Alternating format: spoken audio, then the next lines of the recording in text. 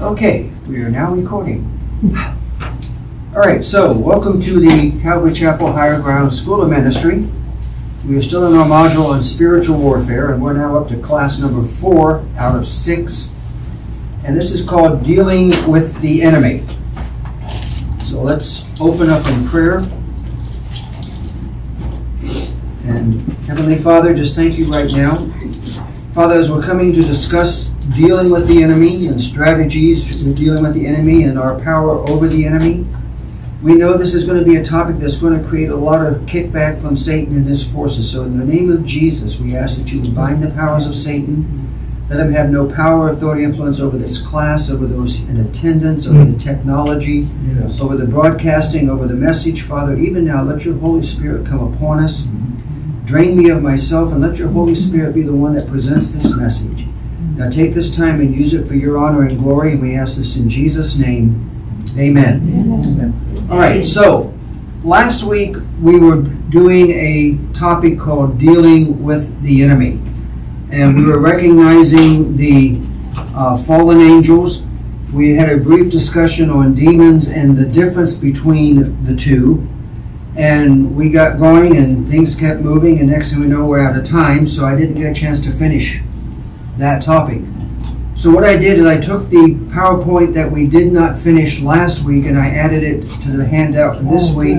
Awesome. Then I went through and did some adjusting to kind of get us back on track.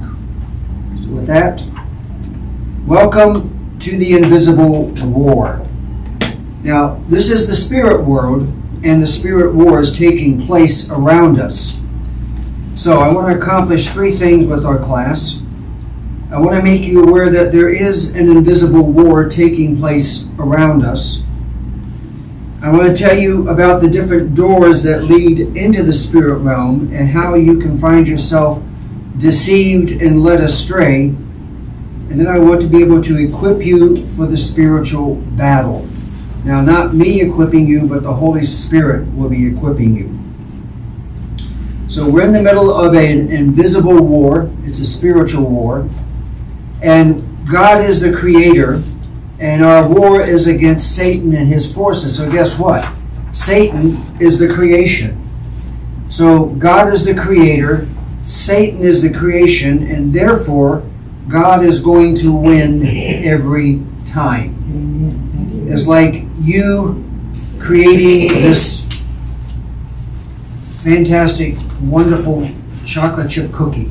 It may be good. You may want it. But there is no way that chocolate chip cookie can overcome you. You have the power over the chocolate chip cookie. And it's not going to last too long. You're probably going to eat it very quickly. And you can do whatever you want to do with your chocolate chip cookie. You can give it away. You can break it up. You can stick it in the fridge till it molds and then, do something. And that's the reality. God is the creator. Satan is the creation. And we talked back under the topic of Satan versus God, how Satan's greatest lie is that somehow, some way, he is equal to God. And Hollywood has been very supportive of that deception. Nope. Greater is he who is in us than he who is in the world. Greater is God who is living in us than Satan who is in the world. So, if you mention that there is a spiritual war going on, people will look at you funny. And sometimes they will even make fun of you. They will try to shame you into silence. Now, I don't know if this was from last week or if it's in this week's handout. But at one point, Bev and I were taking a class at Cal Baptist College. Cal Baptist College, a Christian college.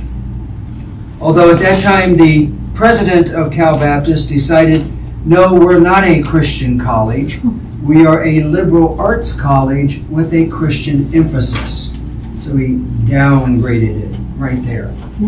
And we were in class and we mentioned the idea of demons.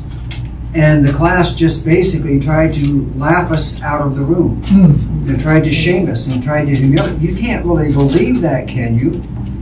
Well, I've had a personal experience I'll mention later in this thing where I did encounter a manifestation. And so, yes, I believe, I know, and I will not be shamed into silence. Next thing is, oh, we're one of those nuts with the conspiracy theories. Everybody has a conspiracy theory. So the other side, if they cannot refute you, they will try to shame you. Now, I spent 45 years in workers' compensation. The last 17 was in special investigation unit, dealing with fraud and going to court. So in court, if they cannot refute the evidence you have against them, they cheat. They will try to block the evidence and not let the judge accept it as evidence. And you will find sometimes that the most important piece of evidence you have is blocked for some technicality. You forgot to file a form, or you did not disclose it. And you know that if the judge blocks that evidence, you're going down in flames. The nice thing about God's court is they can't play these games. Amen. The evidence will get in. But if they cannot block the evidence, they will try to discredit it. They will try to challenge things. One time I was testifying in court. This was a civil court matter, not the criminal court. I testified in both, but I was testifying as an expert witness in civil court. And I got ready to start my testimony, and my attorney had asked me to explain Labor Code 3600 to the jury. And Labor Code 3600 is the entire basis for the work comp system and how it works. And before I could even say anything, the other side jumped up and, Your Honor, we object. And the judge goes, okay, what's your objection? We don't believe Dennis is qualified to testify on this matter. Oh my And goodness. I'm kind of looking, I've been in claims for like 35 years at that point. I have written books and taught classes for 25 years. And it's like, I'm looking kind of like in a disbelief. And the judge says, okay, proceed. I say, Mr. Knotts, have you ever gone to a law school? No. Have you taken any classes in law? No. Have you taken the bar? No. Your Honor, we rest our case. He's not qualified to discuss the law. It's like you'd have to have this little secret handshake and know the password to get through. And the judge saw the look on my face that I was just incredulous. They were making that accusation. He says, do you have anything to say? And I says, yeah. No, I haven't taken a class in law. No, I haven't taken the bar. And no, I am not an attorney and don't claim to be an attorney, but I am a college graduate and I am an English major and this is written in English and I can read the law and understand it. He said, well, I'll be the judge of that. So I was allowed to testify with the qualifications that if the judge didn't believe I was qualified, he would strike my testimony. And so I went through and gave my whole explanation and teaching on the Labor Code 3600. And when I got done, he says, okay, let's go. He accepted what I had to say. But they will do anything they can to block it. So they will try to discredit you. So if they can't block the evidence, God put it down in His Word. It's recorded. It's tested. It's been proven. They try to discredit those who teach it. So they make fun of your teachers. They try to shame you into silence. And why is that? Well, because the enemy has spent a great deal of time and gone to great efforts to hide in plain sight. The enemy will stand there and he'll literally say, I'm not here. When I was involved in one of my exorcisms, the demons that we were calling out of them would say, oh, we're gone. No, you're not. Oh, we're not here. No, that's not how it works. So, we believe when Satan says, I'm not here. And I love from 1970, Keith Green, he recorded a song that was entitled Satan's Boast. And the actual message is, no one believes in me anymore. And it's Satan is the character in the song singing these things. And he has one, he says, have you heard that God is dead? I made that one up myself, you know. And he can do whatever he wants to do because nobody is looking at him. Nobody is aware. So, with regards to our spirit realm, our world has gone back and forth on the issue. Does the spirit realm really exist? Are there demons? Are there fallen angels? What's going on? So there are times when we become very aware of the spirit realm. We become very aware that there is a war taking place. And when that happens, Satan uses this to terrify people. Back in the 1970s, we had this wonderful new movie that came out called The Exorcist. We had another movie that came out, and I hate to admit this, Bev and I saw this on our honeymoon night, called The Omen. Yeah. And it was coming out, and we're sitting there going like, wow, they're actually showing what the Bible says about Satan and about him being real and about what he's doing. Well, he did that to frighten people. And everybody became terrified of Satan and of the demons and of the fallen angels for several years. This was happening, and Hollywood was just feeding us over and over, making Satan more terrifying and the demons more powerful. And so people were just, afraid, well, how do I know if I'm possessed or not? How does this happen, and how can I fight this? And so he terrified people, and they were terrified of Satan and his forces. And then we always become enlightened. I love that one word. It means that you now have the light.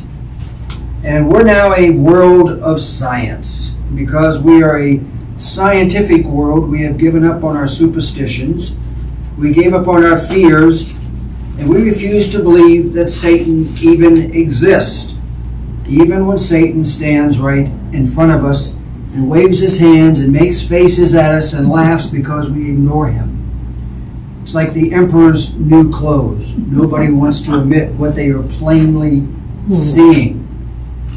Which is why in the first class we went through the idea of the latest theories coming from quantum physics, quantum mechanics, string theory, subatomic particles, showing that there is a level at the subatomic level where we can leave our dimension and things can leave and things can come back. So we now know that we live in an open universe and not the closed universe the scientists taught for many, many years.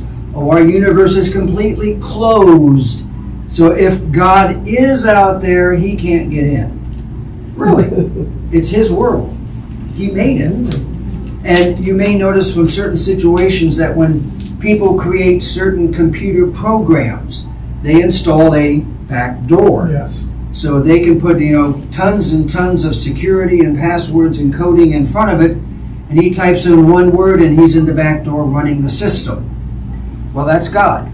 At the subatomic level, we are an opened universe, and God can always enter the universe. So, that's the thing that we're talking about. But because of our ignorance, and we don't believe Satan is around, he has been free to move his forces freely in the world and into our lives. Right now he is recruiting his army, and many do not even know that they are being recruited. Amen. There was a gentleman by the name of Michael Warnke. Anybody heard the name Mike Warnke? Oh, he was more than a comedian. Yes, that was his ministry. He was that high in that. I met him. He was at a youth group, and he, at one point, was the high priest for the Satanic Church in San Bernardino. Wow. And he led 1,000 people into the Satanic Church while he was the high priest there.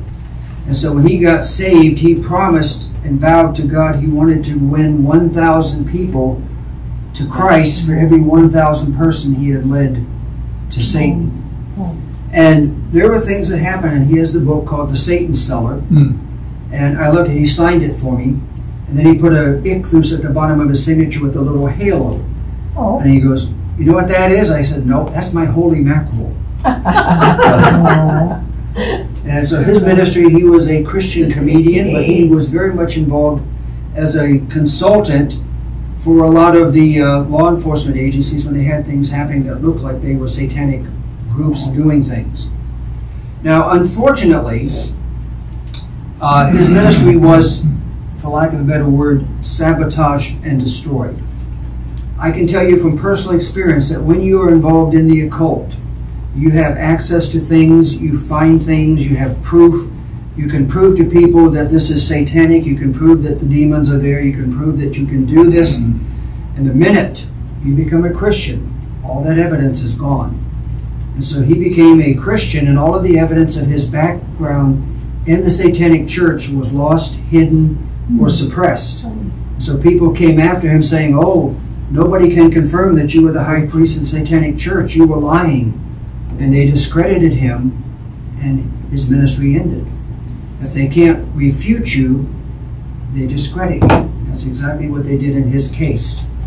So, No, we had in our church. so Satan has created and placed doors into the spirit realm all around us. Now, he's been leading many people through these doors, and these doors are under his control. Now, he is very careful. He doesn't throw the door up saying, hi, I'm Satan, come join me. He's not that crazy. He might be that bold, but he's not that crazy. And he will do little things. Now, let's say, for example, you're reading your horoscope. I have a book that's called The Unofficial Horoscope. It's called You Were Born on a Rotten Day. And it's a parody of horoscopes, because you look up this one thing saying, your horoscope for today is, it's a bad day to be hit by a truck. Like, it was a good day to be hit by a truck. And so people will read their horoscope and it says, oh, you're going to meet somebody important today, and they meet somebody important. Oh, you're going to find some money today, and they find money. Oh, you're going to have an opportunity today, and there's an opportunity. And so they start trusting their horoscopes.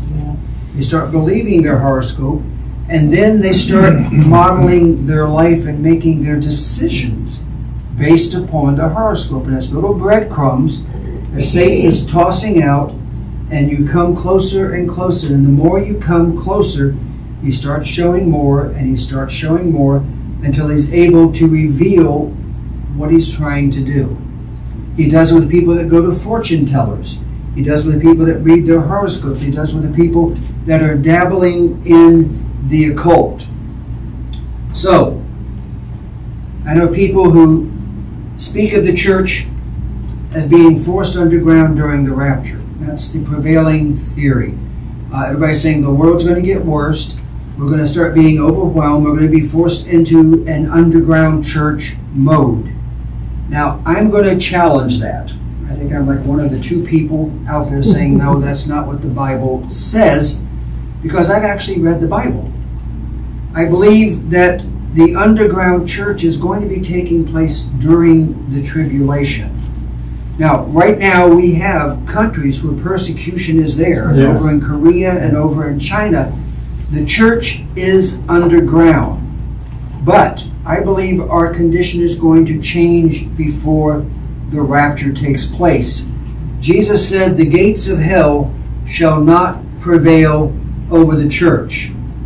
So if we are forced to hide underground until the rapture comes, what we basically are doing is that we're leaving the world in defeat. We're like a dog running with its tail between its legs. And again, that is not how I see the church described in the Bible. So I believe that when the rapture comes, the church is going to be back at its peak. We're going to be in charge. Now, we have the promise to the church of Philadelphia.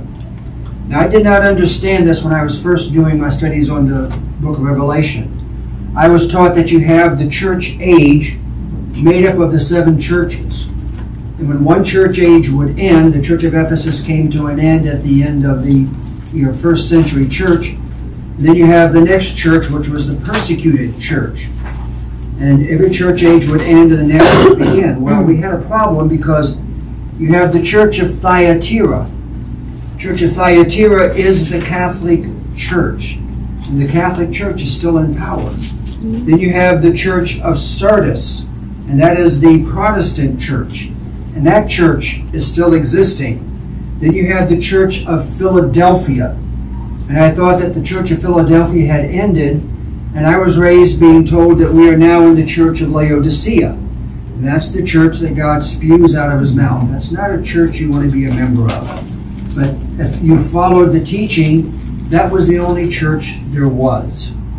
And now after doing some more research and coming to some studies, I believe the church of Laodicea is the cult church, because that is the church that Jesus is not in. And he is outside knocking on the door, trying to bring people out of that church into a personal relation with him. So the Church of Philadelphia, the Church of Laodicea, the Church of Sardis, and the Church of Thyatira are running side by side. We have 4 churches currently up and running. So the Church of Philadelphia is still here. Church of Thyatira was threatened to be sent into the Great Tribulation. So Thyatira still is present when the rapture takes place. We see the same thing with Sardis. Church of Philadelphia was the one that was promised to be removed at the rapture. Well, the Church of Philadelphia was given a promise, and that promise was that I will open a door for you that no man can shut. That door, I believe, is going to be the one last great revival. So we are the Church of Philadelphia. We're going to be going in the rapture. And there's going to be one last great revival.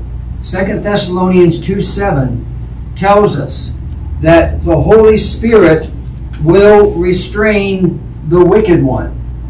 And he will continue to restrain the wicked one until he, the Holy Spirit, is taken out. So that's the rapture. 2 Thessalonians 2:7. Revelation 3:8 has the opening of the door that no man can shut. In Matthew 24, chapter 24 and 25, says that you're going to have wars and rumors of wars, but the end is not yet. You're going to have false prophets and false teachers, but the end is not yet. And then the gospel shall be preached unto all mankind, and then the end shall come. So I believe there's going to be one last great revival. That was Matthew 4? That was Matthew chapters 24 and 25. They talk about that.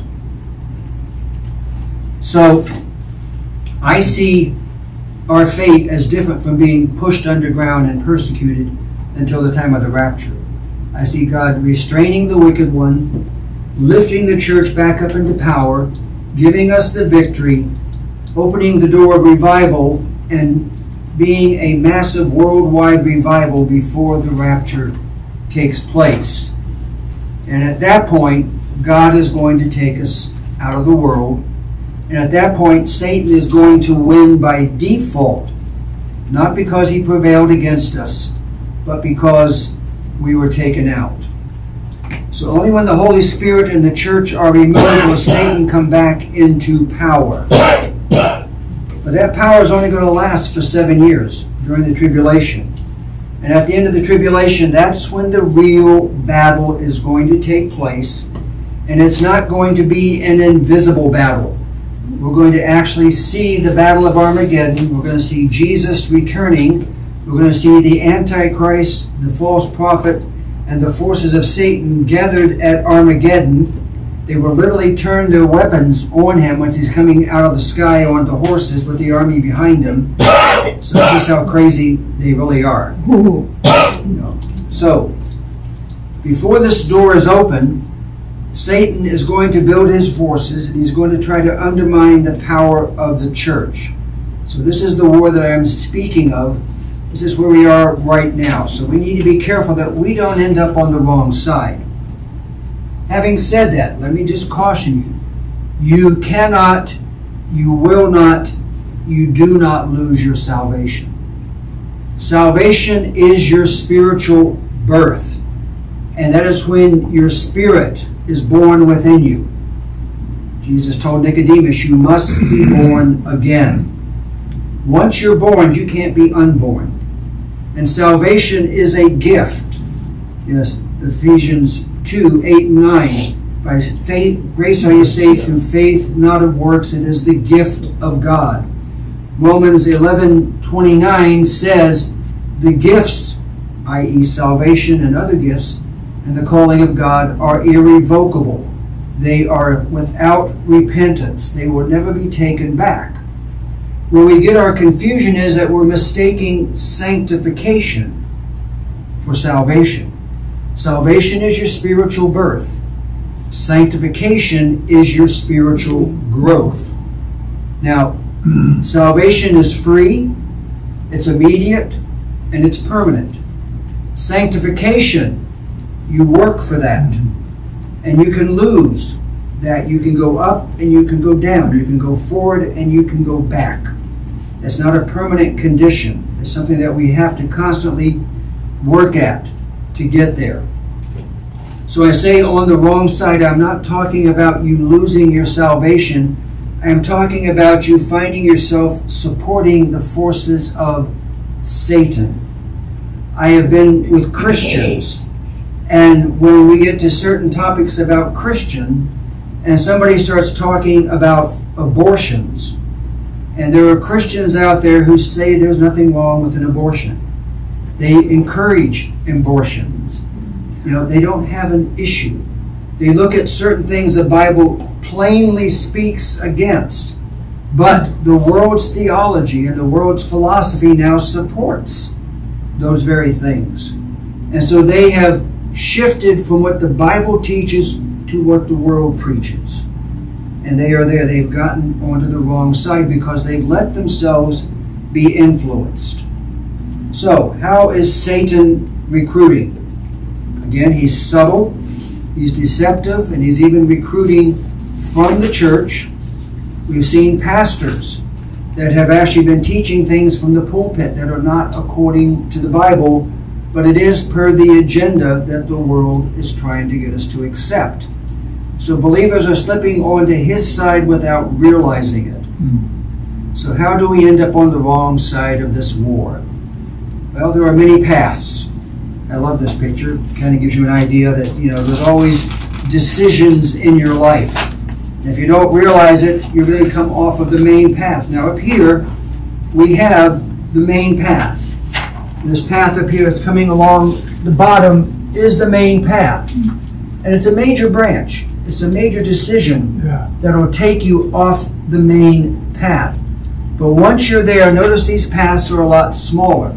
It takes smaller decisions to continue to lead you astray.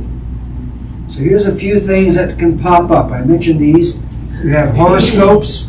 You have fortune tellers. You have UFOs and people that use Ouija boards. You have people that are involved in the New Age. You have people that are involved in cults. People are using drugs, or people are involved in hypnosis. You have pornography, and you have ghosts. You have the outright occult, and you have witchcraft. And you can find yourself, without realizing it, if you're following a path without paying attention to where you're going or what the Bible is saying, you can find yourself in the wrong place at the wrong time. And that's going to be my testimony today. I had an interest in UFOs. I like this picture because it's all up in the air, and that's where the UFOs were. They were up in the air, and you can go all over the place when you're dealing with UFOs. I actually got started with UFOs back in 7th grade. Now, those who know me know that I read and collect comic books. I love science fiction. I can probably quote you most of the episodes from the original Star Trek series. So, I understand it's fictional. And I was reading about flying saucers in my comic books and life on other planets and aliens and ray guns and And I get to 7th grade and I have a science teacher who's doing the science fair class, and he's saying, you need to look into the UFOs because they're real. And I'm like, what? And he had magazines with pictures of UFOs. And I'm going like, no way. And so this got me started. And so I started going into the UFOs. I started tracking down these strange bookstores. You could not buy these in regular bookstores back in the 60s. There were these strange, off the beaten path, back in the back alley bookstores, used bookstores, and they'd have magazines, they would have books on UFOs, they have other strange stuff there. If you ever saw Shirley MacLaine doing Out on a Limb, and her story of how she got involved into the New Age, You know, those are the kind of bookstores that I went to that she was in at the same time. And so as you're doing this, you start doing UFOs. Well, Simi Valley is a hotbed for supernatural activity. Most of it satanic. Simi means Valley of the Winds, and in the native language it meant Valley of the Spirits. And when we lived in Simi Valley, when Bev and I went back to Simi Valley, there was very strong satanic, demonic activity taking place there. So I was in Simi Valley, good place to start. We had UFO flaps. That is a term for the UFOologists, where there's a sudden appearance of multiple UFO sightings in the neighborhood. And our local newspaper covered the UFO flaps. One gentleman was coming down the 118 out of the Box Canyon, the pass, as we referred to it back then before they put the freeway in. And he saw a UFO had landed off the side down in this field, and he got out of the car, walked over, and there was a UFO there, and there was an alien that came out and started sharing things with him. The stuff that was being shared did not correspond with what the Bible was saying. You know, their idea of how the world was created, how the universe worked, and they did not have God, they had something else that was guiding them. And if you listen to the UFOs, you believe their theories, you're going to find yourself sitting right in the middle of what we now call the New Age movement. I was part of the New Age movement before it even had a title because of this type of stuff. Well, you can't track down UFOs, they have to come to you. So that led to trying to find other types of unexplained phenomena.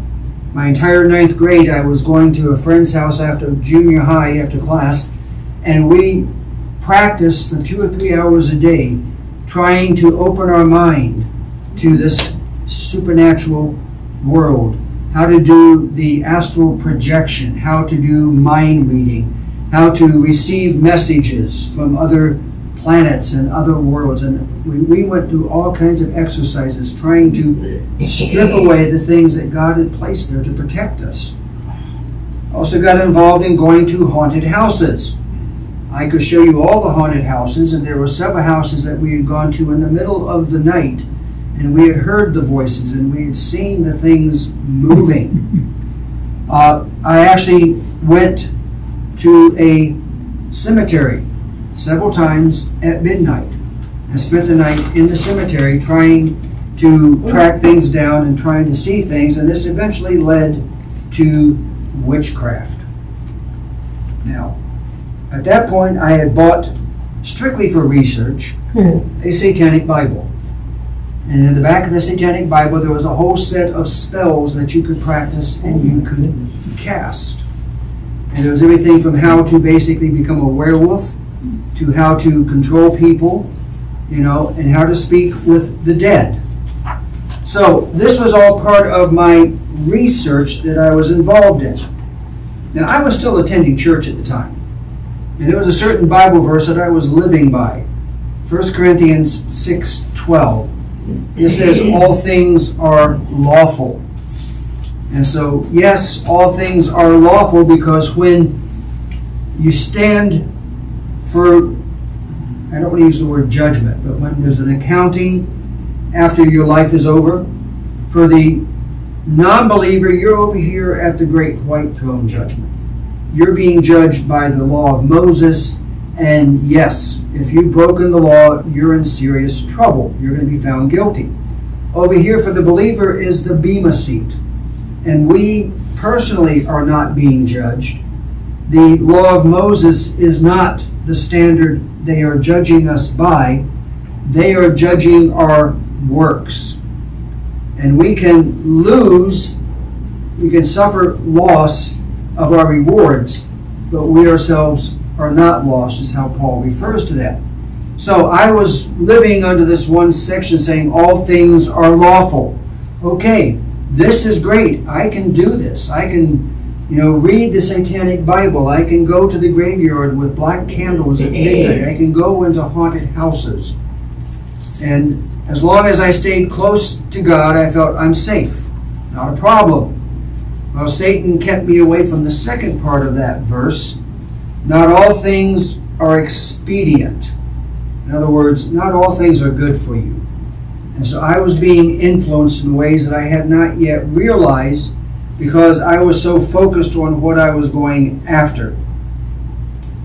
Again, I was involved in the New Age movement before the New Age movement even had a name, before Shirley MacLaine even got involved in it or knew about it.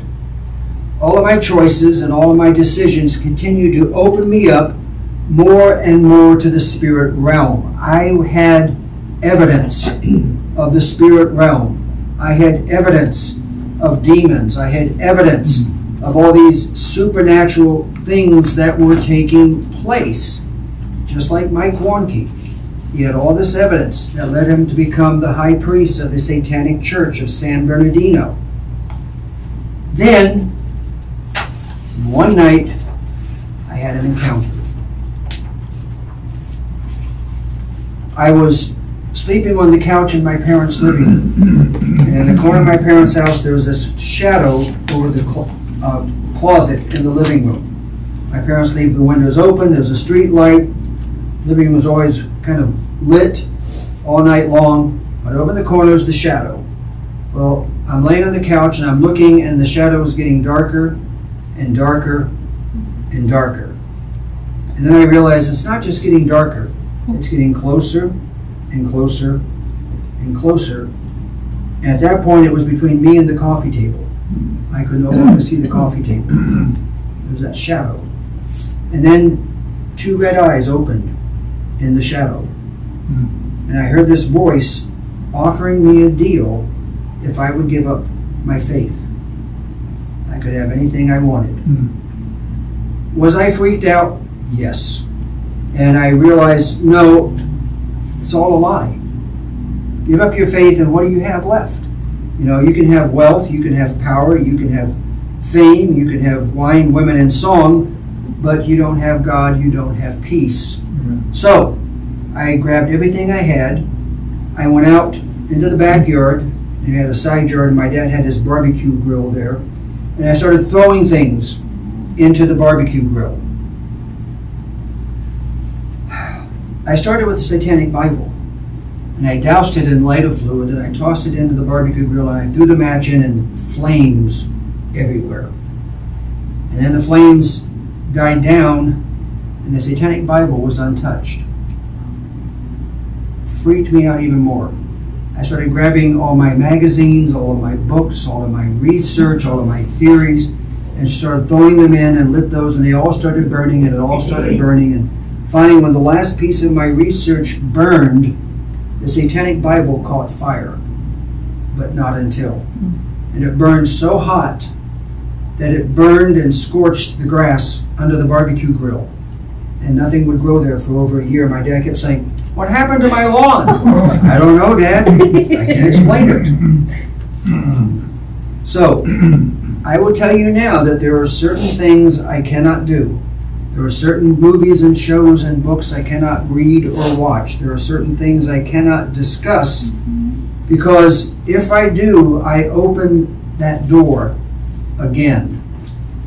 Did your parents know you were into all that?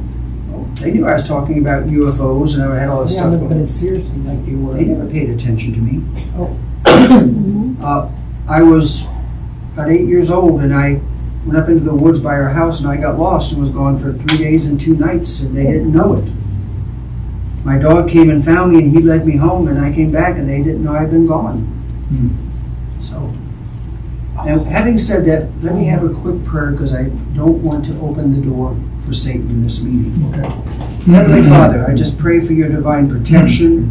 Father, I pray that you would bind the powers of Satan. Father, I need to share things, and these things can open the door for the enemy to come in and to influence us. So Father, please bind the powers of the enemy. Give us your divine protection. Put a hedge of protection around us. And Father, for those that are watching this online, Father, I pray that even they would have that divine protection, that you would bind the enemy in their lives and that they could not be influenced because of the things that we are talking about and sharing in this lesson. We ask all this now in Jesus' name. Amen. So, There is always a price you're going to pay when you get involved in the occult.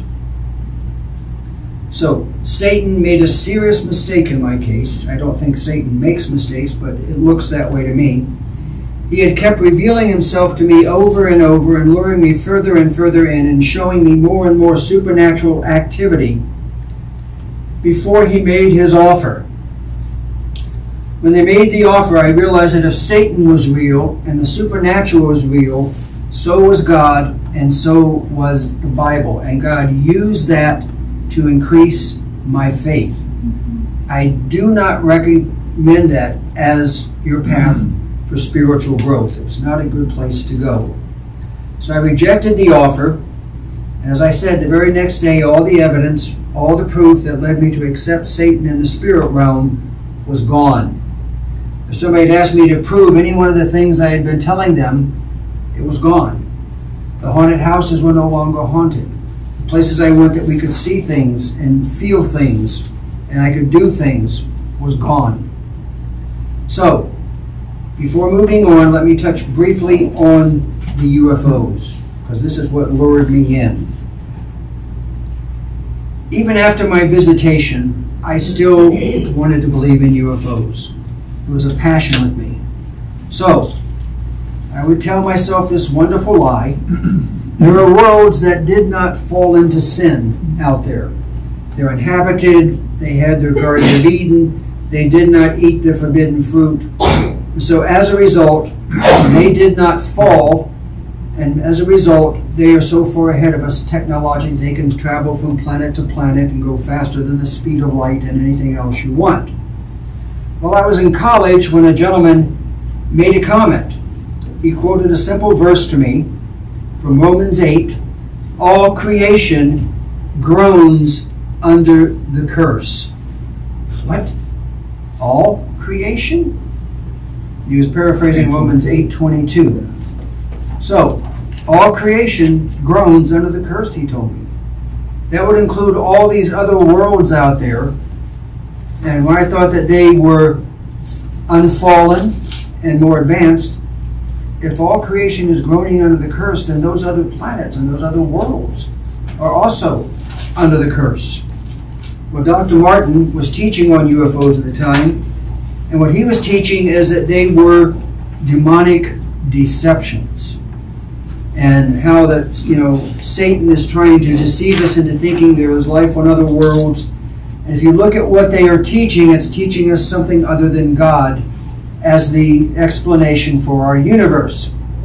Well, Chuck Missler, he left Dr. Martin in the dust. He left me in the dust. I mean, his research is like over the head. I got to watch him 3 times to figure out the basics. And he did an entire thing called Alien Encounters. And I love the fact he taught this at Roswell. And Roswell was the UFO capital of the world. That's where the spaceship apparently crashed and the alien bodies were found, and they can prove all these things and things like that.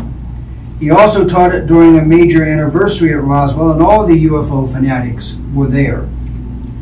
So he pointed out that UFOs violated the laws of physics. Quick example, you can't be going along and then do a 90-mile-an-hour, 90-degree turn at Mach 3, because when you're going this way and your ship goes that way, inertia keeps sending you this way, and you will plow into the side of your ship into a big smush, big mess. The only way they could change course that quickly, fly that fast, and not crash into things is they had to be blinking in and blinking out of our universe. And that was a key point that came to things. So they were not ETs or extraterrestrials. They are what I refer to as EDs, or extra-dimensional beings. In other words, these are fallen angels and demons. So, every time somebody spoke to them, they were given a different version of the universe without God and without Jesus. They never spoke of God. Their plan of salvation was completely different. And they were Satan's deception in a different form. They literally began to endorse all the teachings of the New Age movement, and Dr. Chuck Missler did an excellent job putting this together in his DVD. So if you really want a deep, in-depth study, if you still have some questions about the UFOs, he's the source that I would send you to. I think you can even find these on YouTube, so if you can't afford to buy them, you can pull them up and watch them there. Yeah, he's there. But you have the New Age movement teaching that we are our own God. You know, they even explain the rapture because they teach that Mother Earth is its own entity. It is its own life form. And that at some point, Mother Earth is going to get tired of these Christians who are so unreasonable and won't accept the New Age doctrines of tolerance. And so Mother Earth is going to expel them from her in an instant. So one moment all the Christians will be on Earth, and according to the New Age doctrine, we're going to suddenly just disappear. Either UFOs will show up with aliens and they'll abduct us away to a new planet to be rehabilitated, or we will just basically be cast out and end up somewhere else where we have to change our way of thinking if we want to come back. Amazing how Satan's already planned the deception for the New Age and the rapture. There was a group in South Korea that they were working with alien abductees, people who claimed they were taken by aliens. Normally they're taken by aliens, normally they are molested and given medical exams. Now, it was never a one-time thing. People thought they had just been abducted once, but when they started doing therapy and they were doing hypnosis to bring back lost memories, they found that each of these people had been abducted and been molested for most of their life, since they were very young children. So, they were treating one man, and this man had a problem that over and over the aliens would show up in his house, they would paralyze him, and they would begin to torment and molest him. One of the times when he was paralyzed, he suddenly remembered something his grandmother had said. And mustering what little strength he had, he cried out, "In the name of Jesus, save me!" Guess what happened? The aliens screamed and fled the room. They left the house. Whenever they came back, if he would cry this out, they would leave him alone. They were not aliens. They were forces of the supernatural realm. So the group in South Korea began using this information to treat the victims of alien abductions. And they were very successful. And the alien abductions were no longer happening to them. Now, Dr. Missler talks about there's one account, and only one account, of any Christian ever being confronted or abducted by an alien from a UFO. And in that account, the only reason it happened was because she personally invited them in. As believers, we have protection from that. So, there are things that God did in order to use what I have learned as part of my rehabilitation process. I became involved in 3 exorcisms. Now let me qualify that word. There are some people that take offense at that word. Exorcism is a practice of the Catholic Church. And it describes the process of taking somebody who is demonically possessed and casting the demons out of him. Some people are more comfortable if I use the word casting out. So instead of 3 exorcisms, I cast out demons on 3 occasions.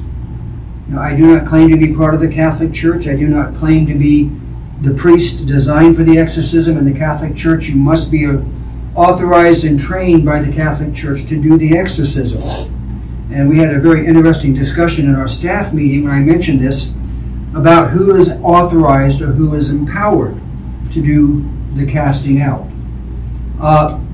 Jesus gave his disciples the authority to cast out demons.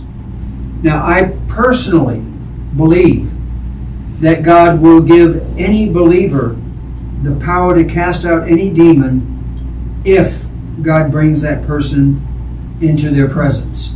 I do not to the home audience, I do not recommend, suggest, or encourage you go looking for demon-possessed people. It is not safe. It can be very dangerous, and unless this is something that God has brought you to do, count yourself lucky that you are not involved. Now, each of these 3 times I ended up, quote, casting out demons, I was not looking for demons. I did not suspect demons. The first time was a girl that I was with her, and she suddenly started freaking out and screaming and grabbing and throwing things and breaking things. And I didn't know what else to do, and I yelled, "In the name of Jesus, stop!" And she stopped. And I'm like, what? And so I began to pray and share. And she became a Christian, and the demons were gone. Not a big deal. All right. Second time, I didn't know we were doing it. We had this one person who, every time he came over, he would basically contradict everything the Bible was teaching us. Everything we were taught about how to battle the enemy. It didn't work. So I'm sitting with my roommate in our dorm room, and I says, "Do you think Satan's doing this, trying to get us, discouraged?" He goes, "Possibly." So we prayed for God to bind the demons. And I don't know why I use the word cast them out, but I just use that as part of the binding the demons.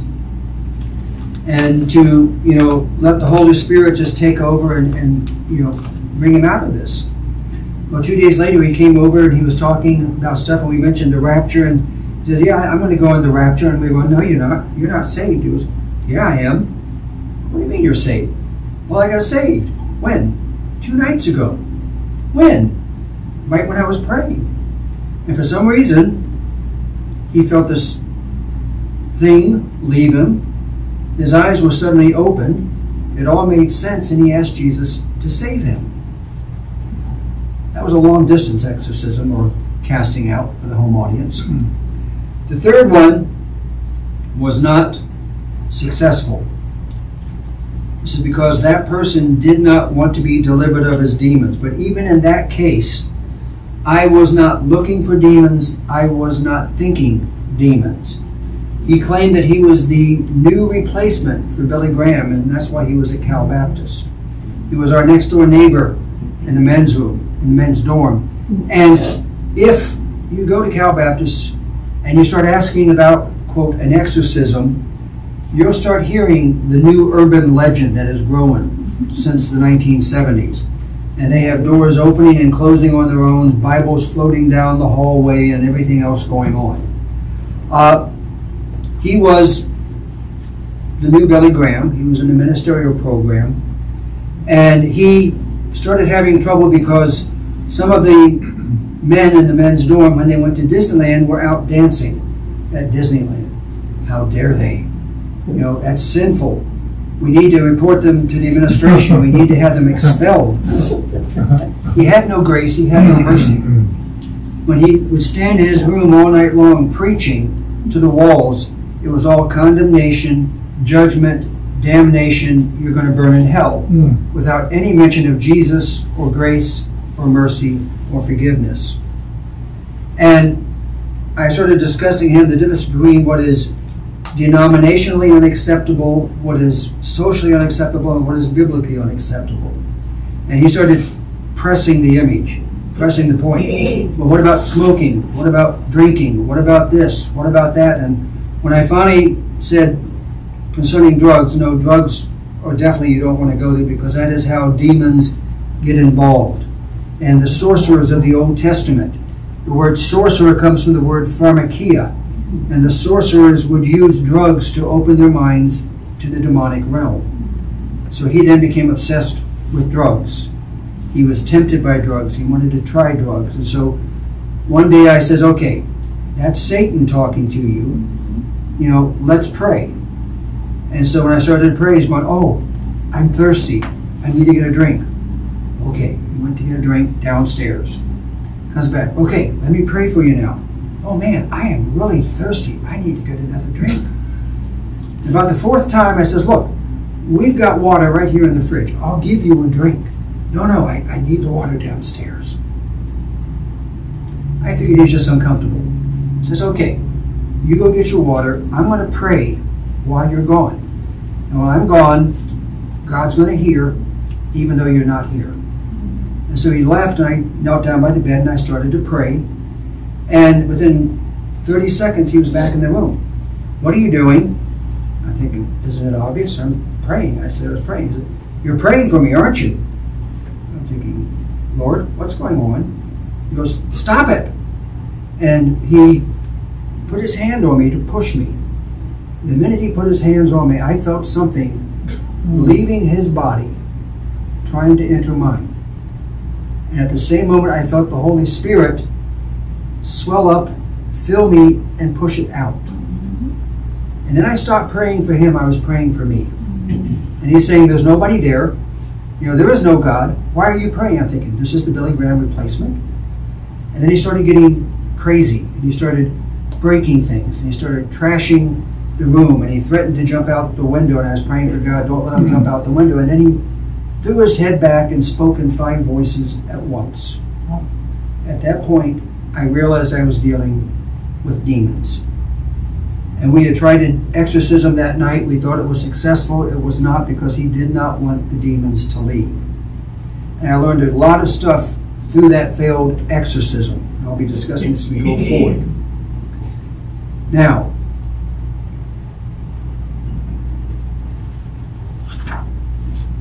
demons and fallen angels are not the same things. Fallen angels have spiritual bodies. But when we talk about demons, they are described as disembodied spirits. In other words, they have no bodies. They had a body at one time. That's what disembodied means. And they no longer have their body. The demons lost their bodies long ago. And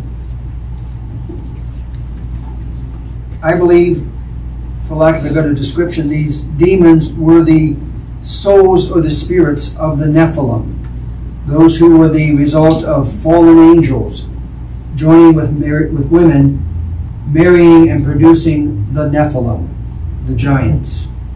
And they were not pure human anymore. So when they died, they could not go into the bosom of Abraham because their soul was not human. And the bosom of Abraham was reserved for the human souls. They could not go into Sheol because that was reserved for humans. So they had no place to go at the point in time of their death, and that's why they are disembodied and moving throughout the world trying to find something. They try to seek bodies that they can inhabit because our physical body is a biological machine that allows our spirit and soul to interact with this world. It's a separate dimension. Now, when Jesus was casting out demons during his time on earth, he was sending them into a place called the abyss. Now, because we no longer believe in demons or the spirit realms, nobody is confronting them. And there was a major discussion we needed to have about the fact that people mistakenly will look at somebody that has a mental problem, has a chemical imbalance, and go, oh, they've got a demon. No. So don't go looking for demon-possessed people. Don't go confronting demon-possessed people. If God wants you to deal with a demon-possessed person, he will bring that person to you, and he will eventually reveal things that will tell you that this person is demonically possessed. So one of the things I'm going to be talking about is the fact that, like a red flag, demons have been with us our entire life. They are immortal, and they are invisible. And there's probably several in this room that we've prayed over, and they've tried to slip back in. They know what's happening. They see what we're doing. Can they read our minds? No. They can read our body language and what our body is doing and figure out, oh, he's hungry. Oh, he's bored. Oh, he's interested in this. And they can react to that, but they cannot read your mind. So if we are doing a spiritual cleansing, again, I encourage you to pray out loud because they cannot hear our thoughts. They can hear our voices. So we're going to do some stuff on spiritual warfare, and I'm going to call this my spiritual boot camp and give you basics. Again, I can't say this enough. Don't go looking for these things. You're not qualified to confront any demon on your own. If you try, you're going to fail every time. And if you ever encountered a true demonic supernatural event, I suspect you probably will never want to go back there again. After my last encounter, I have done everything I can to avoid those type of spiritual confrontations. So, unfortunately, we have retreated too far, and this is why I mentioned before that we were at the Christian college and I mentioned demons and they tried to laugh us out of the room. They did not believe in the demons, the angels, fallen angels, or even the devil. They reluctantly believed in the Holy Spirit because that was part of the Trinity. But they ignored all the other passages dealing with all the other supernatural beings because they were enlightened. Isn't that fun? So if you don't believe in the supernatural, you're not going to be paying attention to these things, and these things are going to be happening all the time around you, and you're going to just explain them away. The rabbis have an interesting concept. They say coincidence is not a kosher word. Remember Fred Palacios way back when? Mm-hmm. That was his favorite expression, you know. Coincidence is not a kosher word. It's not in the Hebrew language. There were no coincidences as far as the rabbis were concerned. It was evidence that God was working in your life. So, things happen and we say, oh, that's just a coincidence. So if you ignore the enemy, you don't believe in the enemy, you won't try to resist the enemy, you won't do anything to protect yourself, and the enemy is now free to do as much as he can to torment you, mess you up, lead you astray, and make your life miserable. Believers cannot be possessed. I can't stress that enough. And we have people that claim they have what's called a delivery ministry. I will believe that if you are casting demons out of somebody who is unsaved. But too many people in the delivery ministry are casting demons out of believers. That is not possible because there are no demons in believers. And I've seen the crazy stuff. Sometimes they have people coughing into a handkerchief, and then they have the demon in the handkerchief and they roll it up and they throw it into the fire. Oh, we got rid of the demons. No, we didn't. That is not what the Bible teaches. I had somebody trying to convince me that there was demonic possession in people that I knew were Christian. And I was like, no, that is not possible. And we kind of went to blows over. Well, we didn't fight, but we argued back and forth. And so it's like, well, I believe they can. I says, well, believe what you want. That's not what the Bible teaches, and I'm not going to endorse that. So, believers cannot be possessed. If you are a believer, you cannot be possessed. The one thing I would encourage is to make sure that you're a believer. Did you, at some point in your life, personally ask Jesus to forgive you of your sins and to be your Savior? That is the transition. That is the spiritual birth. That is when you become a believer. Now, in my case, I thought I was getting saved. I went forward at church at 8 years old and told the pastor, I want to get saved. And they set me down on the front pew and they had me fill out a card with who I was and where I lived. They introduced me to the church. They baptized me that night, but nobody ever led me in the prayer asking Jesus to forgive me and to be my Savior. For 10 years, I thought I was saved. What church was that? That was the Southern Baptist Church back in Maryland. Okay.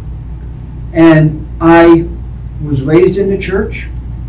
I became a terror in the church because somebody said one time, well, if you don't know the books of the Bible in order, you're going to hell. I panicked. So I started learning the books of the Bible in order, except for the Minor Prophets. I'm still working on that one, Lord. Give me a few more days. And heaven help the poor Sunday school teacher who did not study his or her lesson. Because I would have them for lunch. Because I had studied the Bible, I knew the Bible, I was really good at the Bible, and they found out the hard way. The Holy Spirit is living inside of you. He does not sublet to anybody. So Satan cannot get in. And I will personally testify, as I mentioned, when the demon-possessed person put his hands on me, there was an attempt for the demons to enter my body. And the Holy Spirit pushed them out. Believers cannot be possessed. You can be what is called oppressed. And that's when you have more demons hanging around you than you thought possible. They are bringing attacks upon you. They are tormenting you. They are deceiving you. They are frustrating you. They are tempting you. But remember this promise. 1 John, greater is he who is in you than he who is in the world. You do have power to overcome the enemy in Jesus' name. And you have the protection through the shed blood of Jesus. Now, with the gentleman who did not want to give up his demons, he was still my next door neighbor. And he would come into the room and he would start saying things and making accusations and trying to create problems. And finally, I got to the point I says, okay, this is it. He says, in the name of Jesus, I bind you, and you are not allowed in my room ever again. So he would stand in the hallway and yell these things into my room. He could not physically enter my room.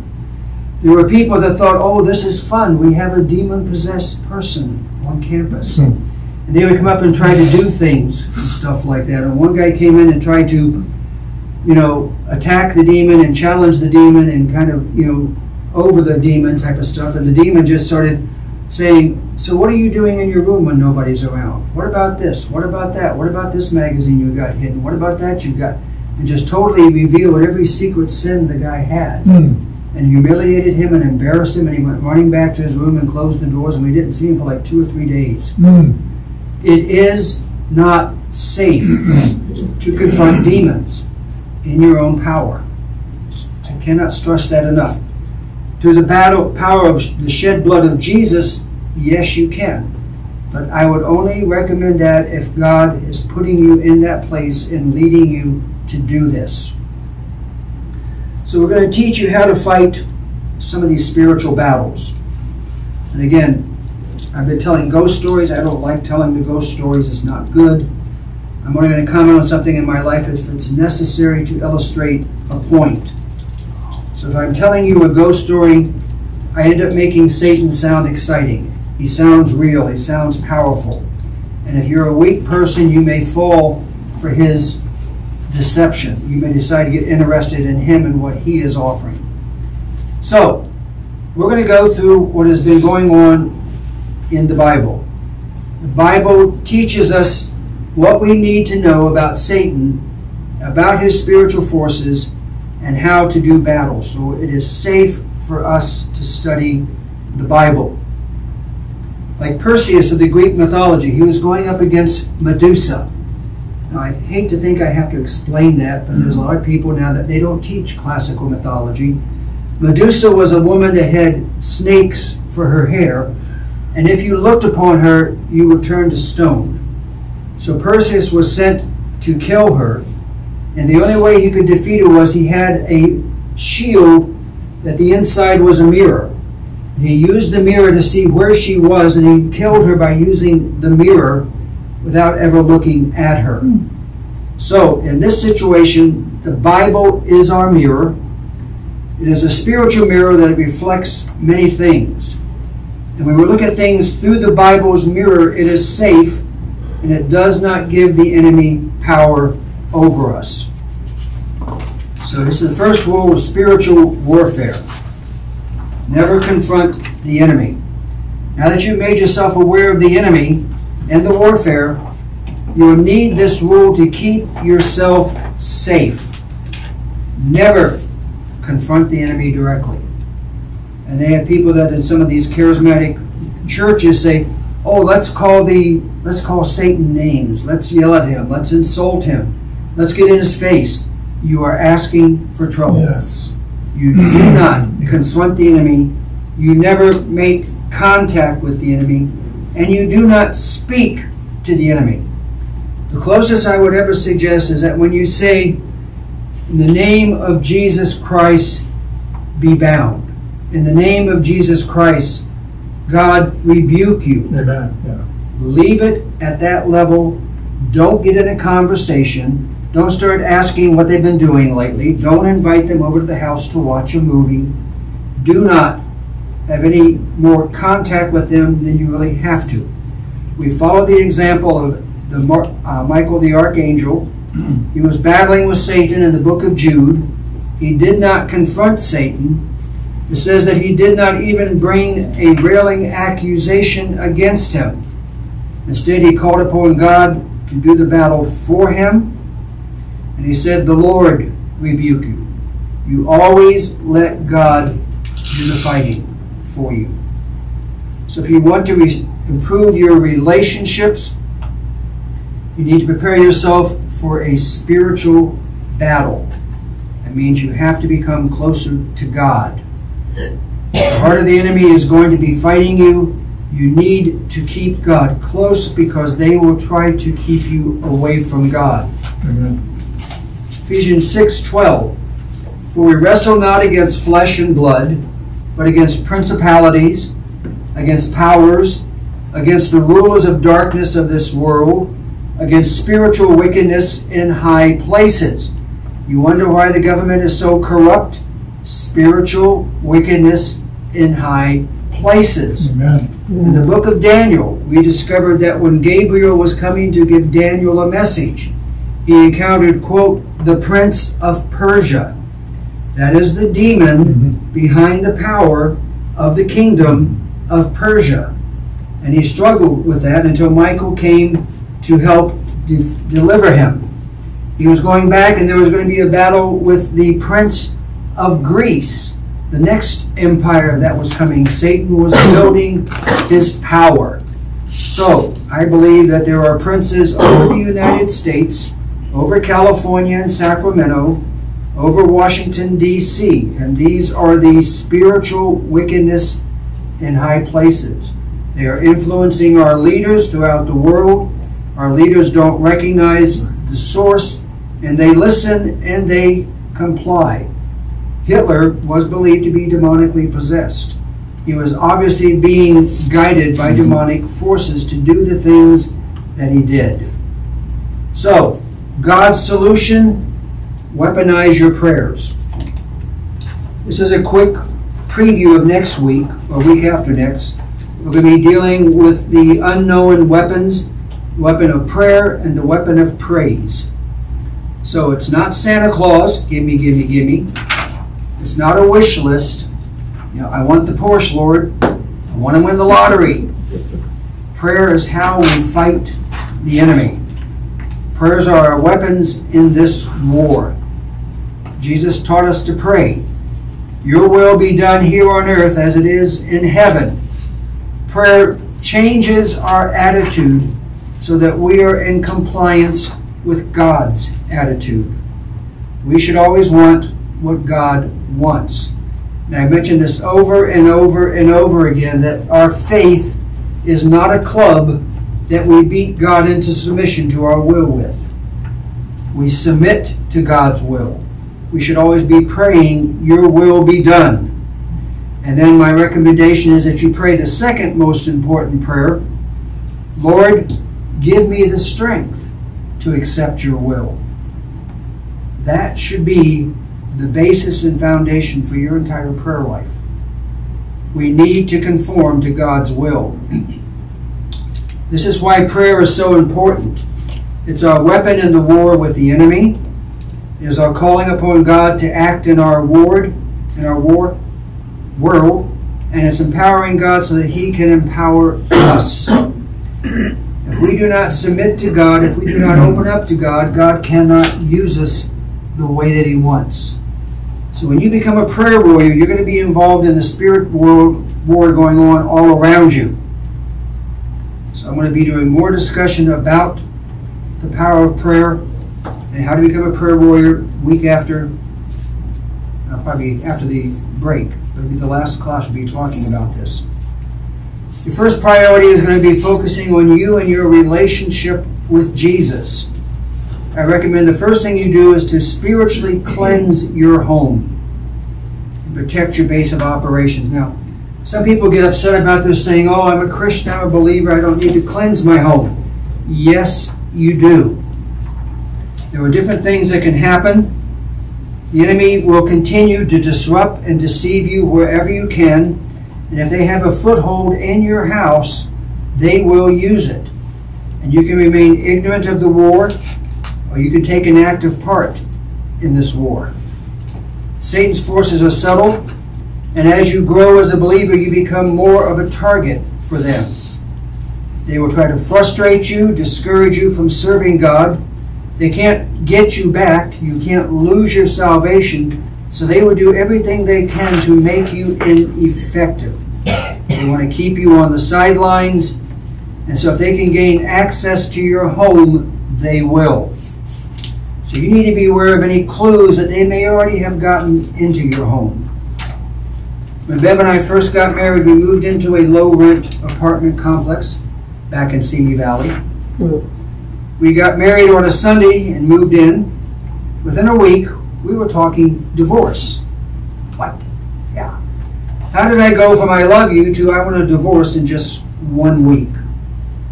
Well, we checked around, and everyone in that apartment complex was either divorced or having major marital problems.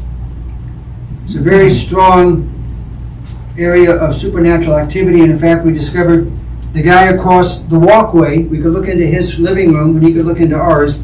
They were conducting black mass in that apartment. We saw them running back and forth several times naked. When they moved out, the apartment manager says, they cut a section of the carpet out in the hallway, down to the tile. They were painting stuff all over it. I don't understand what that was. That was black mass. They were calling the demons. So we went through our apartment and we gave everything in our apartment to God. We cleansed our apartment spiritually, and then the stress and the frustration disappeared, and hey, we fell back in love again. How strong was the demonic influence in our apartment, even though we were believers? That has a strange gift. And while we were praying, Bev heard an audible voice that I did not hear. And the voice said, don't pray for the closet. That way, if you want to get away from him, you can go in there. So Bev said, did you hear that? And I said, hear what? The voice. No, I didn't hear a voice, and she told me. So we prayed for the closet twice. Our neighbors asked us to pray for their apartment. I went in and did, but nothing happened. They didn't get the peace. They didn't get the relief that we had. He had to be the one to pray for the apartment, since he was the one who was renting the apartment. Satan is a legalist, and he will use any legal loophole that he can. So we went through again, and this time I led him in how to pray. He did the prayer himself, he and his wife, and this time the prayers worked, and they had peace in their apartment. You cannot have authority over someone else's home. When they bring in the priest to pray for a house and to bless the house, it is a temporary fix, because as soon as the priest leaves, so does the protection, so does the blessing. You have to pray for your own home. So if you're going to do this, you need to either, one, have the legal or spiritual authority over the property. You need to pray out loud and use the name of Jesus. And again, don't use sage, don't use holy water, and don't use crosses or crucifixes.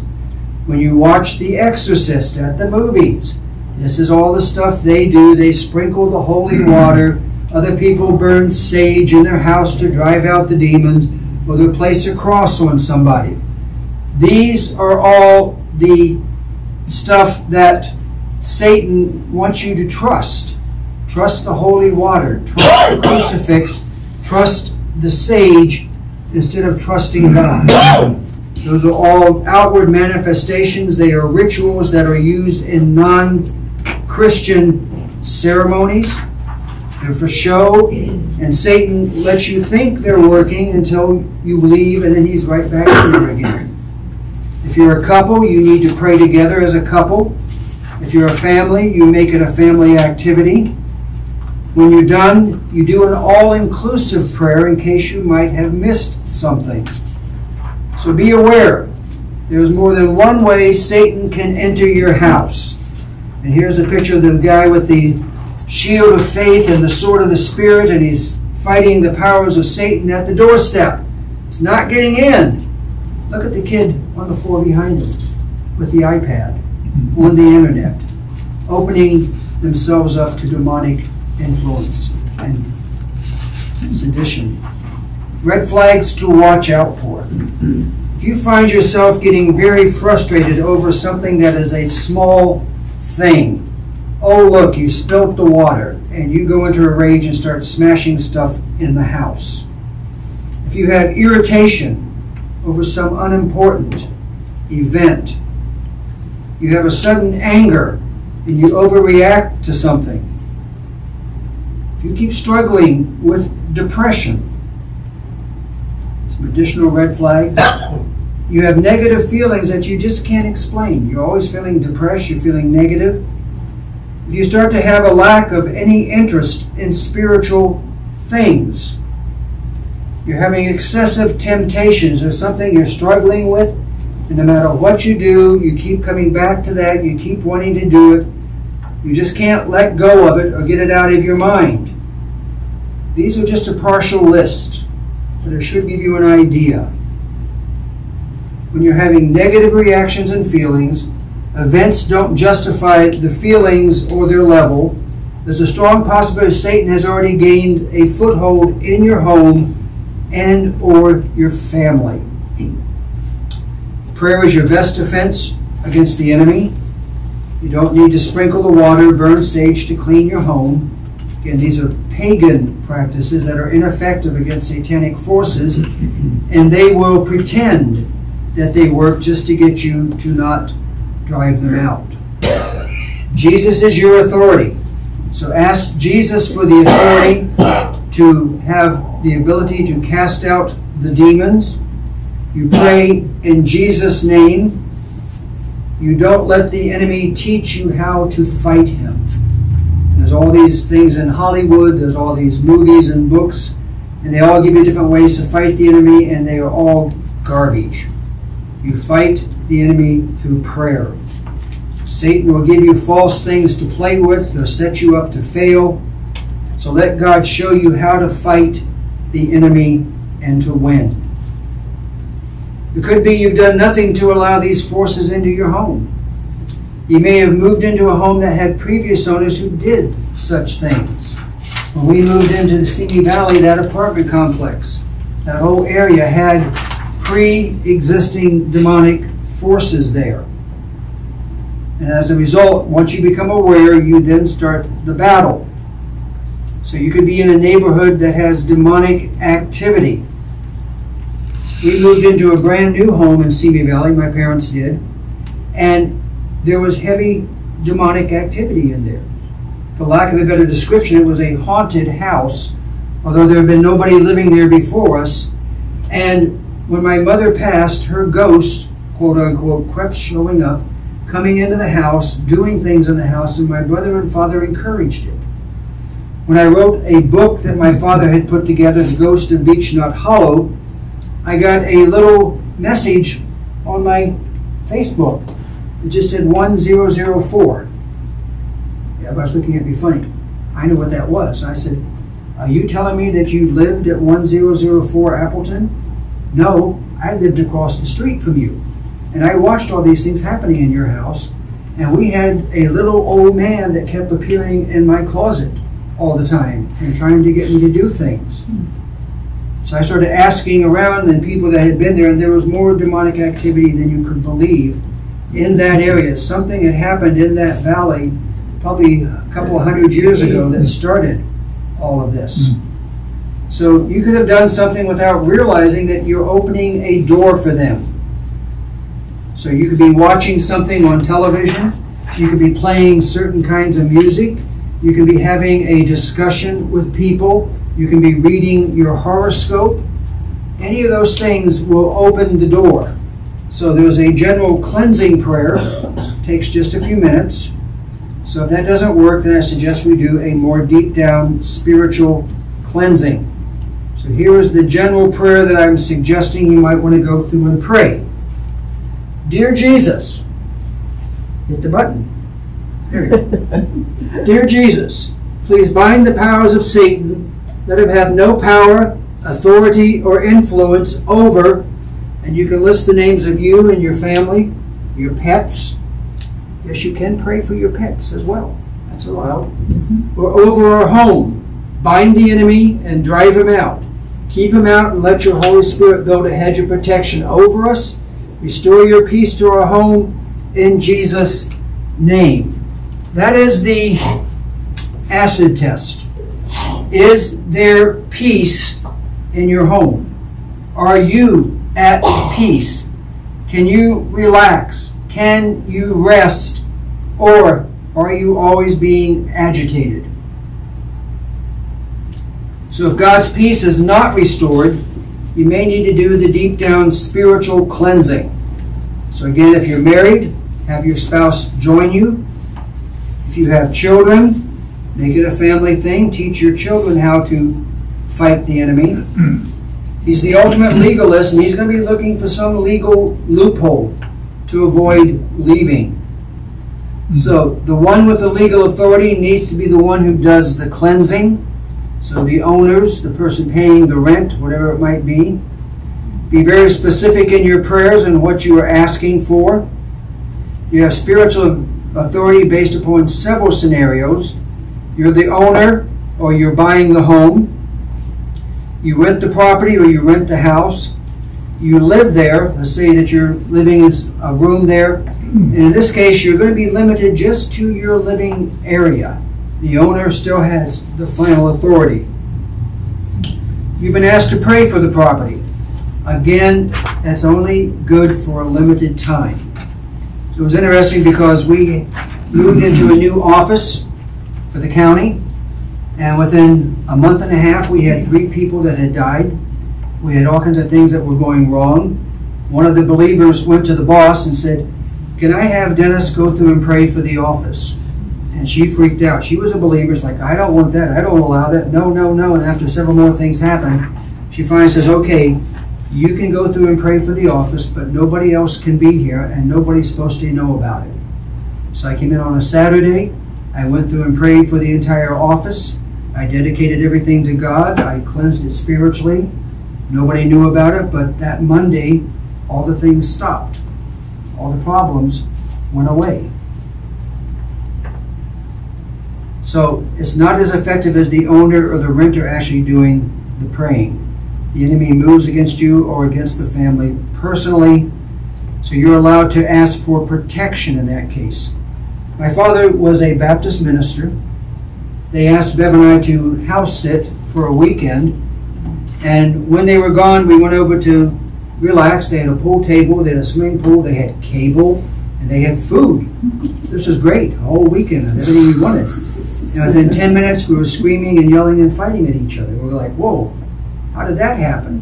So we went through as the house sitter, and we prayed for the entire house, cleansed the entire house, and the peace came over so we could sit and relax and enjoy the pool table and the cable and everything else. When my father and mother came back from the trip, they walked through the door griping, complaining, and criticizing everything, and with them came the negative demons because they were now back and we had lost our authority. We would pray for the room we lived in when we went over to visit them for our own protection. So do a deep spiritual cleansing. Begin with the general prayer in which you first of all call upon God in Jesus' name. You ask God to bind the enemy and revoke the authority that it's claiming over you. You ask God to guide you in the cleansing. You give everything over to God and ask His Holy Spirit to cleanse everything. Go room to room. We normally start in the bedroom because that's where we started our morning, was in the bedroom. So we stand in the room and we would pray with those who are with you. You give the room and everything in it and all of it that's connected to it to God. We mentioned the bed, the dresser, the mirror, the closet, the clothes, the shoes, the end tables, the lights, the curtains, everything. Because Satan is a legalist. If you miss something, he's going to claim, well, they didn't say it that they couldn't hang out in the curtains. Ask Jesus and the Holy Spirit to cleanse and anoint everything in the room. Again, list the various items. And then you go from room to room, and you can do things like, God, this is where we start the day. I'd like to meet you when I get up every morning and have you standing here to say hi. Or this is where I finish my day and I'm going to sleep at night. I'd like to have you here and kind of watch over me as I'm going to sleep. So again, ask God to be with you and finish the day. There's a place of fellowship. Ask God to protect it so that people can't come in who would not be of Him, that you would not be watching things you should not be watching, you would not be talking about things you should not be talking about. And when you've completed giving the property to God, and again, don't forget the hallways, the closets, the doors, the bathrooms, the sheds, the attics, the yards. Satan is a legalist and he'll claim whatever he can. Make sure you do an all-inclusive closing prayer. So here's an example. Dear Jesus, it is our intention to give everything we have authority over to God. If we missed anything, please include it in this prayer. If there's anything Satan is trying to cling to in order to stay, revoke his authority and drive him out in Jesus' name. And I would suggest one final prayer. If there's anything in our possession that you do not want us to have, or if anything is giving Satan authority to stay or return here, please show us what it is and take it away from here in Jesus' name. We prayed that on the first spiritual cleansing. Next day I put in our 8-track tape of Jesus Christ Superstar, and the machine instantly ate it. Pay attention. So again, if you pray for a CD or a DVD and they're acting up, don't try to fix them or replace them. Get rid of them. God is trying to tell you something. Be aware that Satan will continue to try it again. Pay attention to the shows and movies you're watching, the music you're listening to, what you talk about when you're with people. If you're always being critical, if you're gossiping, if you're being negative, those open the door for these forces to come back in. Even reading your horoscope can open the door. So if you feel the peace of God leave, or something makes you uncomfortable or uneasy, play it safe. Pray once more until God restores the peace.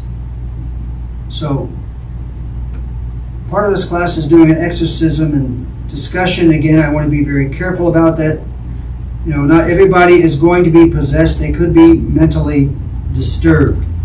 So, give me a few minutes. I know we started late and I'm running late, but I want to get this covered if you guys don't mind. If somebody does have to leave, I'll understand. Let's take a look at how demons were cast out in the Bible. Demon is not in the King James Bible. They are always referred to as evil spirits, unclean spirits, or devils.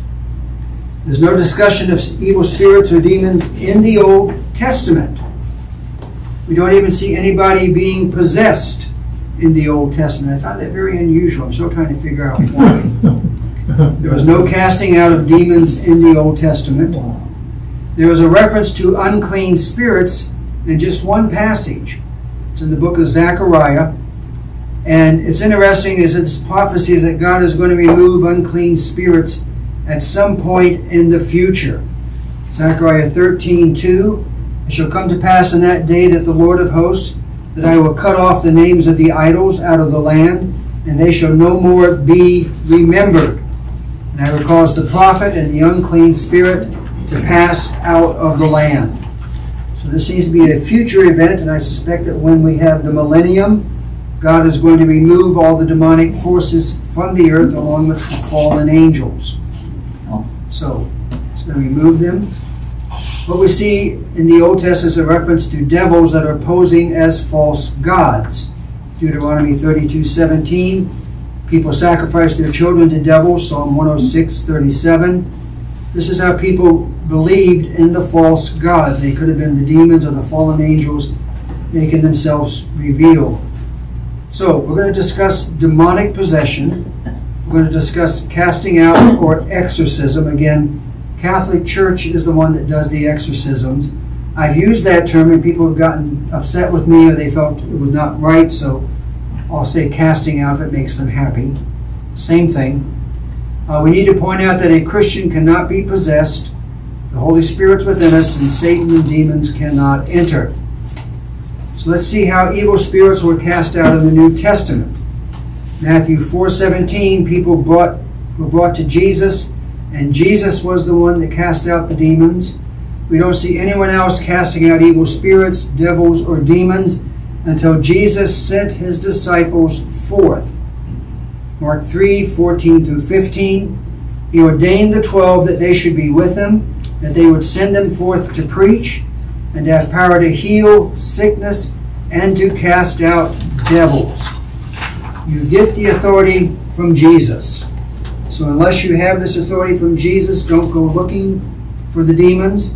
I believe if God brings a demon into your life, he is giving you the authority over it. But again, please don't go looking for them. We can only have authority over demons when it's given to us by Jesus Christ. Acts 19:13-16. I love this story. Certain of the vagabond, that's kind of a low-life Jew, exorcist, took upon them to call over those who had evil spirits the name of the Lord Jesus, saying, "We adjure you by Jesus, whom Paul preaches." And there were 7 sons of one Sceva, a Jew, and the chief priests which did so. And the evil spirit answered and said, "Jesus I know, and Paul I know, but who are you?" And the man in whom the evil spirit was leaped on them, overpowered them, prevailed against them, so they fled out the house naked and wounded. So we learned several things from this account.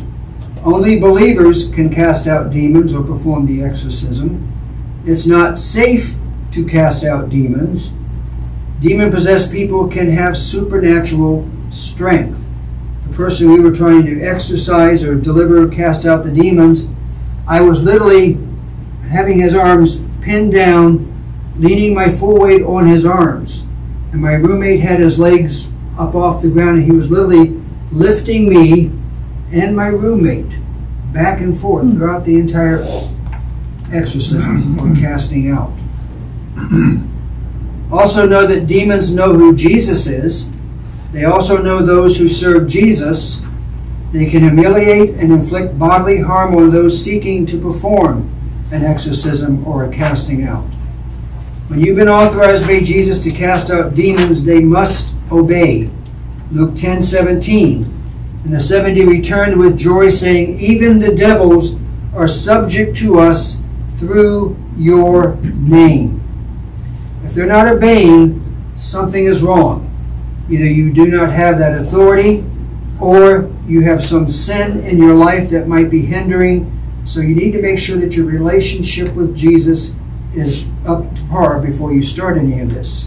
Or like your friend, he didn't want to be. Or he didn't want to be. Yeah. 2 specific accounts of people casting out demons we need to look at. Mark 9:38. John answered and said unto him, "Master, we saw one casting out devils in your name, and he followed us not, and we forbade him because he did not follow us." So we don't know how this person was able to cast out demons in Jesus' name. We don't have enough information to make that decision, but we know 2 things.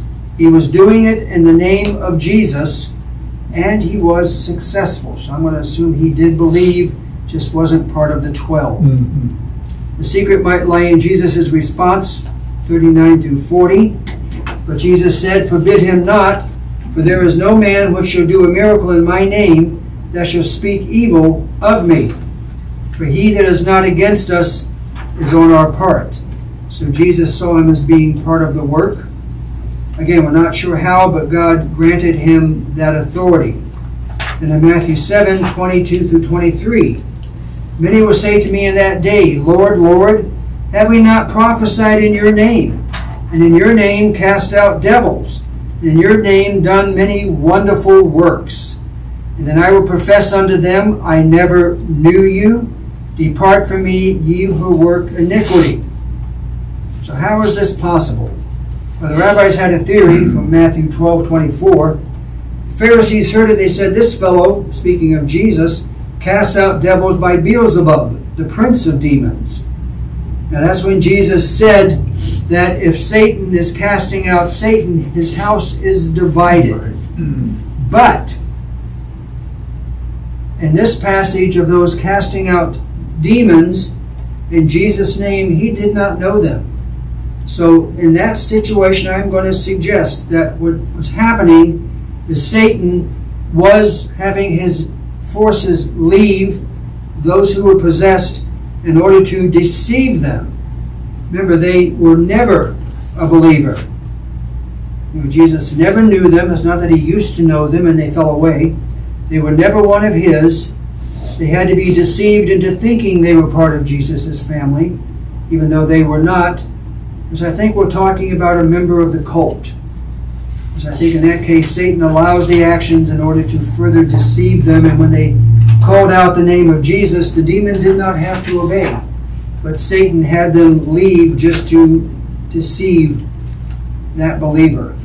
Do you think they were thinking about the Pharisees and the Sadducees too? Kind of? Maybe not. We don't know exactly how they were doing it. I wish I had some biblical examples, but we don't have anything to work with there. No, not that they were giving out demons, that he was talking to them to say, because, they're hypocrites, and they weren't really... Yeah. Okay, so we do learn from Scripture that Jesus did recognize the ability of the Jewish priests to cast out demons, even though there was nothing specific concerning this in the law of Moses. Luke 11:19. And if I by Beelzebub cast out devils, by whom do your sons cast them out? We also learn that there are different strengths among demons. Some are more resistant to exorcism or casting out. These require a different approach. Matthew 17, 19 to 21. This was the young boy who was possessed, and the father was asking the disciples to cast out the demon, and they could not. So the disciples came to Jesus and said, why could we not cast out the demon? And Jesus says, because of your unbelief. Also, this kind of thing does not go out but by prayer and fasting. Sometimes you need to be fasting to strengthen your spiritual focus on God. In this account, we learn that some demons can resist our efforts to cast them out. We need to believe that God has given us the authority over them, and it appears that fasting again will increase your spiritual strength. We no longer fast as part of our spiritual walk or as part of our spiritual warfare. Giving up on something and taking that time to focus on prayer and Bible study can strengthen your faith. It is not increasing your spiritual strength, it is just making you more aware of the power of God within you. It will make you more receptive to the Holy Spirit. So you're not removing the demon by your power, but by the power of God. You need to be in tune with the Holy Spirit and what He is telling you to do. As we noted previously, it's not safe to perform exorcisms. It carries a risk that you could be humiliated or injured. You need God's protection when you confront the demon. There's also a danger of the person who is possessed. Mark 9:26. And the spirit cried and tore him, and he came out of him, and he was as one dead, insomuch that many says, oh, he's dead. There's another danger that if the demon is cast out, the person has not accepted Jesus as his or her Savior afterwards. Matthew 12:43 to 45. When the unclean spirit is gone out of a man, he walks through dry places, seeking rest, and finds none. And he says, I will return to my house from where I came out. And when he comes, he finds it empty, swept, and clean. It's all nice and neat, but Jesus is not living there. So he goes out and takes 7 other evil spirits that are more wicked than himself, and they come in and dwell. And And the last estate of that man is worse than the first. I know one person that they had demonic possession. Somebody did a casting out over them. The demons left. They did not lead this person in a prayer of salvation. They just let them go. And the demons have come back, and this person is in much worse shape than before. It's not enough to cast the demon out. There must be something moving into that person who was delivered, and that would be Jesus and the Holy Spirit. If the person does not accept Jesus as their Savior, they run the risk of repossession. The guy that we were praying over in college, the guy that was not successful, I believe a number of the demons did leave as we were calling and casting them out. I came back the following week from being home over the weekend, and he says, "Guess what I did while you were gone?" I go, "What?" "I prayed to be repossessed." So he had more there than when we started. So you run the risk of repossession, and they will be worse off than before. There are several other accounts of demonic possession in the New Testament. I want to cover them quickly. We have the man that was in Gennesaret, living among the tombs. He had supernatural strength. He would snap chains. You couldn't bind him. He was possessed with so many demons, they called themselves Legion. Jesus was able to speak to the demons and sought their names. Again, they said that their name was Legion, so he used that as power over them. Notice that demons did not give their name, so they called themselves Legion. It's wise not to speak to the demons. You command them in the name of Jesus to come out, otherwise you're not speaking or making contact with them. Jesus sent the demons into swine, so be careful, because once demons are pulled out of a body, they will try to find some other place to go. Only believers should be involved in any casting out, otherwise people around you may have the misfortune of being possessed after them. You can bind the demons in Jesus' name. Jesus bound them to be silent and not to disclose who he was. They begin to hurt or possess somebody, you can bind them so they won't hurt. You can also bind them and command them to give you access to the demon-possessed person. Make sure the possessed person wants to be freed from the demons. No one burned sage, no one sprinkled holy water, and no one put a crucifix on them to exorcise them. And these are gimmicks that Satan wants you to use to make you think you have power over the demons. We do not have power over the demons. It's not our rituals that give us power. It's the authority of Jesus and only Jesus that cast out demons. And then we have one last discussion. I'm going to stop the PowerPoint at this point and just kind of run it through. Ghosts. People are deceived into thinking that they are talking to their loved ones. As we are growing up, there are demons and the fallen angels around us at all times. They see what we're doing. They know what we're talking about. They know what somebody tells us. So, when they go to a medium, the medium is talking to a demon that knows everything about your loved one, and they can perform their seance and sound and look just like your loved ones. You have people that have ghosts coming into their house that manifest themselves to look like their loved ones.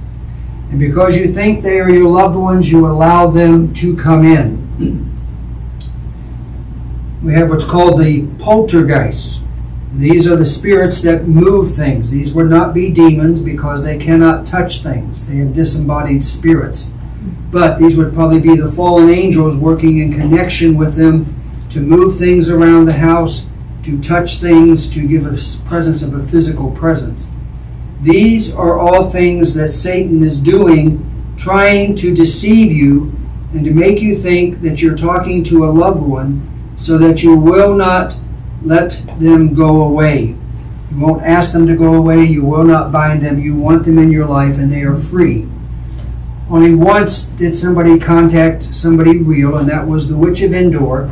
And she contacted the spirit of Samuel, and the spirit of Samuel came from the bosom of Abraham to give God's message and judgment to King Saul for doing this.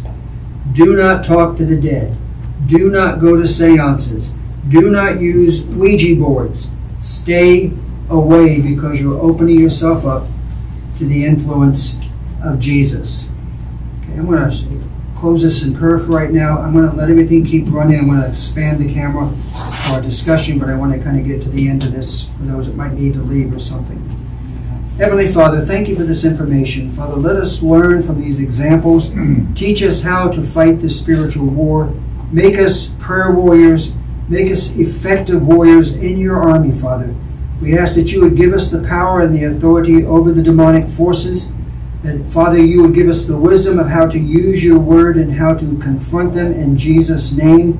Should we be forced to encounter them, we ask for your victory in all things. Father, until such a time, we ask for your divine protection. Don't let us go looking for demonic forces. Don't let us dabble in these things or play with these things. Keep us secure in your Holy Spirit and keep us away from the forces of Satan until such time as you bring us against them for a spiritual battle that you have given us the victory ahead of time. Now watch over us, lead us and guide us in all things.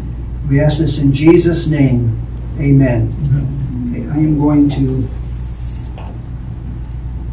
open this up so it has more of the people. The ones in the back I can't get because you're the back row. You got my hand?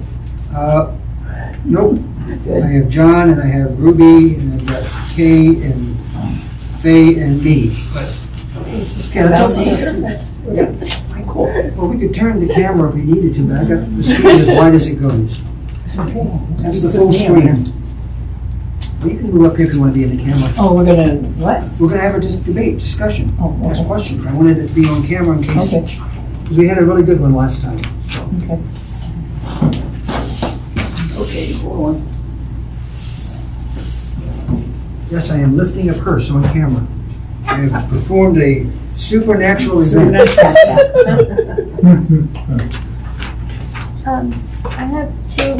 Maybe throughout the discussion, I think you'll answer them. Okay. Most of the time, he goes before I ever even. One of them is with you were defining the distinction between where a non-believer goes and where the believer goes when they die. And for clarification, which one goes where and for what reason? If a person was a believer pre-crucifixion, and these would be not just the Jews, they would also be Gentiles. The bosom of Abraham was the waiting place for those that died waiting for the Messiah. And the picture of this in the law of Moses was the city of refuge. And the city of refuge was available to Gentiles and to Jews both. And if they had killed somebody by accident, they would be allowed to stay in the city of refuge until the death of the high priest. So, believers, Jew and Gentile, before the crucifixion, when they died, they would go into the bosom of Abraham. We see this with the parable or the story of Lazarus and the rich man. And Lazarus went into the bosom of Abraham. With the death of the high priest, i.e. Jesus, the people in the city of refuge are free to go home. In the case of the bosom of Abraham, they were now free to go into heaven because the issue of sin had been resolved. So the bosom of Abraham was a pre-heaven, and Sheol is still the place of torment for the non-believer. Does that answer your question? Yeah. And then continuation for that for the Part two. Okay. Oh, it's still on the first one. But the great white throne is where the non-believer follows underneath the law of Moses under judgment. Yes. At the great white throne judgment, according to Revelation, the dead that are in the grave and in the sea and in hell shall be brought up. This would be all the non-believers.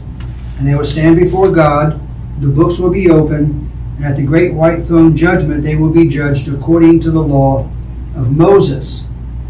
Now, basically, this is going to be their sentencing. When they die, God made the decision, is your name written in the book of life or not? And if not, you're going over to Sheol or hell to wait for the sentencing. And they will then end up before God at the great white throne. God will give them the chance to present any defense that they want. All the books will be open for their review, and they can find any evidence they want to use to argue that, oh, you missed me, I did ask for salvation, and you just forgot to write it down. Not very likely. But at the end, they will then be sentenced to the great white, and to the lake of fire. And they're using the law of Moses there. Over at the Bema seat, these are the believers. And this is where Jesus is, and this is where your rewards are being judged. Your eternal security is not in jeopardy. It has already been determined. Now we're deciding, are you going to be given rewards or not for the things you did? And each of your rewards is going to be judged based upon the motivation behind them. And so you have wood, hay, and stubble. These were things you did for the wrong reasons, for personal gain or personal glory. And if it is something that you did for God, then that becomes silver, gold, and precious stones. And the fire will be applied, and whatever is left is what you'll be given as your reward when you enter heaven.